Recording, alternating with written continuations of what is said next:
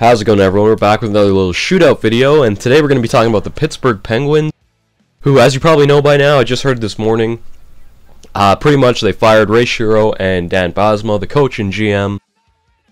This is pretty expected. I really thought Bosma would be fired last year after getting swept by the Bruins, and more importantly, after Crosby and Malkin didn't even have a point in either of those 4 games. But, you know, they gave him an extension. They wanted him to play out this season, see how it went, and you know what? I think if the Penguins beat the Rangers, probably Bosma would still be the coach. Obviously, he still would be today, but probably after the season, he would still be the coach. And Shero would probably still be the GM, but who knows? Penguins, they have such a talent, 2 of the best players in the world. You know, pretty good defensemen, guys like Krypt, James Neal, Letang. And I know everyone's going to blame Fleury. And of course, I do too all the time. I take shots at Fleury all the time, but you know what? If you look at Game 7, that wasn't really his fault. That series wasn't really his fault against the Rangers. I mean, he had 2 shutouts. Penguins really just couldn't score. I mean, Fleury only gave up 14 goals in 7 games, I think. I mean, the Penguins just couldn't score. I mean, Crosby only had 1 goal in the playoffs. And you got to wonder, I mean, there are rumors out there that the coach lost the room. And that obviously seems to be the case. I mean, just, you didn't really get that sense of excitement anymore when you watch the Penguins. I mean, every time you used to watch the Penguins in the past, I mean, they'd be flying up the ice, Crosby to Malkin, one-timers, and not even that. They'd just be pushing the play, and you'd get that sense of excitement. I mean, for some reason, like this year, you just didn't get that when watching. Obviously, the Columbus series was pretty exciting, but that was more because Columbus was about to upset them, or looked like at least they were about to upset Pittsburgh. I mean, but obviously Pittsburgh's skills just were too much for Columbus to handle. But then against a good, you know, defensive team like the Rangers, who has a lot of depth, especially that third line,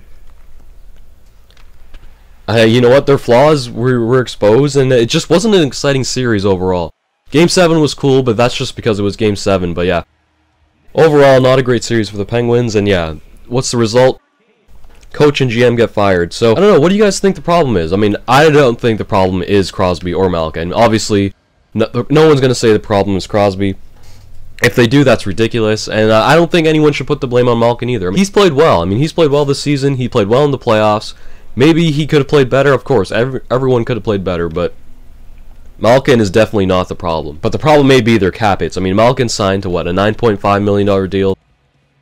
And then Crosby, he's got the $8.7 million extension. So yeah, it is going to be hard to build around that, but I think they got to look at trading guys like either a James Neal or a Krypt Letang. Guys with, like, a big chunk of salary you can move out and maybe get some, I don't know, a better player to play with Crosby. Kunitz is great, but I just don't think they have the answer on the right wing. I mean, I know Dupuis was hurt this year, but I think they need an elite level, or not an elite level, but just a really good playmaker or even a sniper just to play with Crosby on the right wing with Chris Kunitz. And then Malkin, and if you don't trade James Neal, Malkin, you maybe a guy like Jokinen, and they can get another free agent to play with them. But yeah, I would think their first move would be trading one of Letang or Neal. I mean, they got big cap hits, especially Letang starting next year. So you could probably get a hell of a lot for one of those 2 guys. I just don't think trading Malkin's the answer. And I've heard rumors that he wouldn't even like go to the new team. He'd just probably go to the KHL if he got traded or something like that. So yeah, they probably wouldn't do that.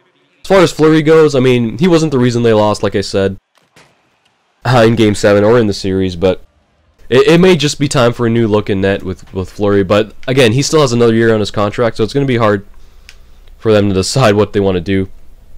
I don't know what you would really get for Fleury. He's a great regular season goalie. He's one of the best in the league. So yeah, we'll see what happens. But yeah, overall, just disappointing years for the Pittsburgh Penguins. After the year they won the Cup, I mean, they lost in the second round to Montreal. That was clearly an upset. And then the year after that, they lost in the first round to Tampa Bay. But Malkin and Crosby were both injured that year, so you can kind of give them a pass on that. Year after that, they lost in the first round of Philly, and then that was a series where Malkin and Crosby just totally lost their discipline. They came unraveled. They tried to play the Flyers game instead of just playing their own, and they lost. Credit to the Flyers, though. I mean, that still is one of my favorite series in the last few years. I mean, that Pittsburgh and Philly series, it was so exciting every game. But anyways, yeah, and the year after that, what happened? That's when they went on that run last year. And then they got to the Eastern Conference Finals against the Bruins. They got swept. Malkin and Crosby didn't get a point. And now here we are today. They lose in Game 7 to the Rangers. You know what? Crosby, 1 goal in this playoffs. I mean, he just didn't get it done. Malkin played well enough. But, you know, when you look at Crosby, Dupuis was hurt, and they had to play guys like Gibbons and Stepniak on the wing with him. I mean, that's just... There's no way that's going to get it done in the playoffs. I mean, they need to upgrade that first-line right wing. I don't think Dupuis is the answer, even though he was hurt. But, yeah, what do you guys think they should do? I mean, maybe a trade. And this is a crazy trade, but how about a guy like Jordan Eberle from Edmonton in a deal for like Chris Letang or something? I don't know. Let me know what you guys think. I also think they should upgrade their blue line. Guys like Brooks Orpik's gotta go. I think the only reason he made Team USA was because Bilesman was the coach, and Ray Shero was kind of forced to listen to him there. So yeah, those two are both gone. I'm sure they'll both get jobs pretty soon. I mean, imagine if Ray Shero or Bilesman go to Washington and they coach Ovechkin now. I mean, that would be hilarious. I would love to see that, actually. So, yeah, we'll see. Yeah, I think they need one of those defensemen for forward trades. Maybe like an Letang for Eberle, or like a James Neal for like Kevin Shattenkirk or something out of St. Louis, just to shake things up. They need better defense, and they need a first-line forward to play with Crosby. Other than that, I mean, obviously they'll be fine. They'll probably still finish first or second next year in the East. They're just too good. Crosby's too good. Malkin's too good. They just needed a change.